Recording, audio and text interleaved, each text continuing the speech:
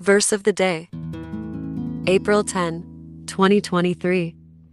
Let your moderation be known unto all men. The Lord is at hand. Philippians chapter 4 verse 5. Inspiration.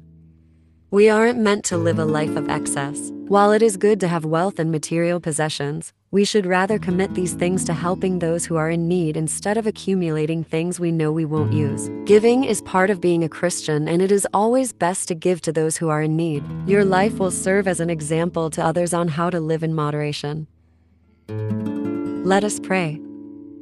Dear God, I pray that as I live my life as a Christian, as your child, may I never have selfishness as a priority in my life. Help me to be selfless in all my ways, O Lord, so I may be an example of you to your children. You set the standard first, O God, and I ask that you help me to walk in this standard. There is no way I can do it in my own actions or power. I thank you, Father, for this great faithfulness. In Jesus' name I pray. Amen.